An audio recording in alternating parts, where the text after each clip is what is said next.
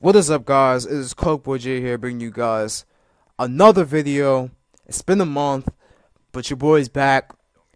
Been busy. Got you guys this 70 plus gameplay. Me and Mafia Neverend both dropped 70 kills in this game. Very great. That's the homeboy. Gotta shout him out. You know what's the most craziest thing about this dude? Is that he doesn't play he hasn't played COD or hasn't played Xbox since they pick contracts in the game, right?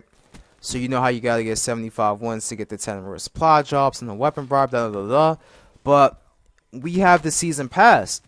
Me, I got the Amex Grand out of my weapon bribe and pretty much nothing out of the 10 rare supply drops. So I signed into his account. And I was like, alright, I'm going to open up the 10 rare supply drops first, then the weapon bribe. The very last rare supply drop, I pulled the FAMAS on his account. Ridiculous. So when that dude gets back on Call of Duty and he hops back on Black Ops 3, the first class he's going to see, a FAMAS. So he better thank me for that because I came in clutch for that dude. But yeah, what I wanted to talk about was Infinite Warfare and the Call of Duty 4 remake. My thoughts on it and the amount of hate that it's received. If you guys don't know, it's May 15th. The trailer dropped early this month. The video has over 2 million dislikes now. When it hit 1 million, I was like, damn, like, this is crazy, but not crazy at the same time because it's justifiable by what happened in the last 3 installments of Call of Duty. And this is including Black Ops 3. Because all the frustration that people has been feeling from these games finally came out on this Infinite Warfare trailer. 2 million dislikes. That's breaking records, man. It's breaking records, and I believe that it can hit 3 million soon. Because it's just a trend now. You know, you had those people that were like, you know what? I should just drop a dislike just to drop a dislike. But hey, me personally, I don't care. Drop a dislike if you want, but the majority of those dislikes are justifiable. Those are from the core fans of Call of Duty. These are people who have been frustrated with Call of Duty since Ghost. Ghost had bad maps.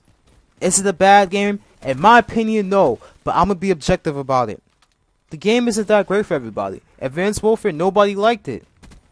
It was too advanced. That's exactly what the game was. Advanced Warfare. It was too advanced for a lot of people. A lot of people couldn't hang because of the movement. Black Ops 3. Similar. You know, the movement is a little slow, but it's weird. Like, this is a weird game to play. You know, it's hard to describe, but the whole it's like if you jump in the air first and you're landing and somebody else jump, you can't aim at that person properly. So like there's a lot of weird angles that you can't do because the aim assist isn't as strong as opposed to AW, where the aim assist was pretty strong, so you can snap on somebody. That's the thing. This game, they love to nerf so much shit. Why would you nerf the ADS time on these SMGs? That's another topic for another day. You know, Patch Ops 3. That's pretty much what we're gonna call this. Patch Ops 3. It's not even Black Ops 3. They was like nerfing some shit, bro. But all of that anger and frustration that the Call of Duty community has been facing for these past 3 years has been shown through the Infinite Warfare trailer. And you know what Activision has to say to all of these people who want boots on the ground? Here's what they have to say. Buy the Legacy Edition and get the Call of Duty 4 remake because Call of Duty 4 is boots in the ground. Well, here's my question to you, Activision. Who wanted the Call of Duty 4 remake in the first place? I have Call of Duty 4 in my hand right now. This game's in my hand. You hear that? You hear that? Call of Duty 4 is in my hand right now. If I wanted to play Call of Duty 4, I'll turn on my 360 and play Call of Duty 4. Just that simple. The majority of the community, I understand, did not play Call of Duty 4 because they did not grow up on this game like I did. But at the same time, The OG Call of Duty fan wants an MW2 remake that is balanced and that is patched. If you would have patched MW2 and put it with the Infinite Warfare, your game will sell like crazy. But no, you put a Call of 4 remake with 10 maps.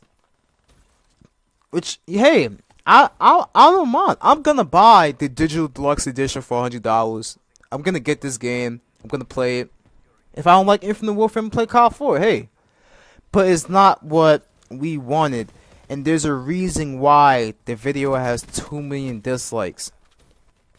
Call of Duty is not in a great spot anymore, and here's pretty much my prediction on how Infinite Warfare is gonna do. Infinite Warfare is gonna be a flop. It's still gonna sell pretty well, but it's gonna be one of the lowest selling COD games, if not the lowest selling COD game of all time. Excluding the first 4 Call of Duties, excluding those. Call of Duty has been on a downward trend ever since MW3. The sales has been going down yearly, down, and now you have all these microtransactions, these supply drops are supposed to make up for it. Here's what's gonna happen. Your game's gonna die. Here's why. Battlefield has so much hype behind it. World War I. Battlefield 1 has so much hype behind it now. So much. I've never seen Battlefield been so hyped up in my life. I played BF4. I like BF4. I played BF3. I like BF3. Those games are amazing. Will I play those over COD? I don't know. It's all dependent on my mood. But I've never seen the Battlefield game have so much hype in my life. I've never seen it. Like, it's so crazy how Call of Duty dominated the FPS genre for years, and now we're starting to see this shift. I'm telling you, this game is going to die. And you know what's gonna happen? Nobody's gonna buy DLC. Nobody's gonna buy your little stupid supply drops, because I guarantee, since all this stupid little space bullshit that you're trying to fucking promote with Infinite Warfare, I guarantee these supply drops are gonna have stuff like lightsabers and freaking a stormtrooper outfit. It's gonna have the most gimmicky things, just like Black Ops 3. Black Ops 3 used to be so good a couple months ago. Now what happened? This game is infested by little 12-year-olds that are playing with stupid crowbars and bats and sword. And don't even get me started on the marshals, because those are probably the most annoying thing to die from in this game. The marshal is really annoying. It is so rage-inducing, and it gets me so pissed. But it's something that you have to deal with. But you're ruining the game. Black Ops 3 is ruined by supply drops because of all these little kids running around with crowbars, and it's the future, bro. It's future. It's Black Ops 3. This is war. Who runs around the map looking like a Power Ranger with a sword? Like, what is this? This game isn't meant for adults anymore. This game is meant for little kids. And it's just so ridiculous, and I feel like Infinite Warfare is going to be the same way because of this whole trend of supply drops. Nobody's going to play the game. Because you're bundling the game with COD 4 with the hopes that, okay, if people were not going to play Infinite Warfare, they're going to play COD 4.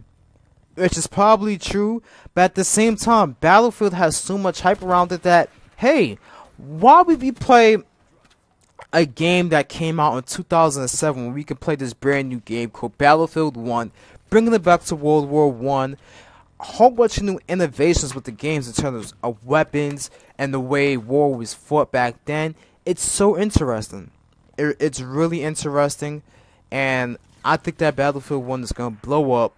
It's going to do crazy amount of numbers, and it's going to outsell COD this year most likely, just off of hype. So this is pretty much it for the video, guys. Leave a comment in the description about how you feel, and I'm out. Peace. RIP Call of Duty.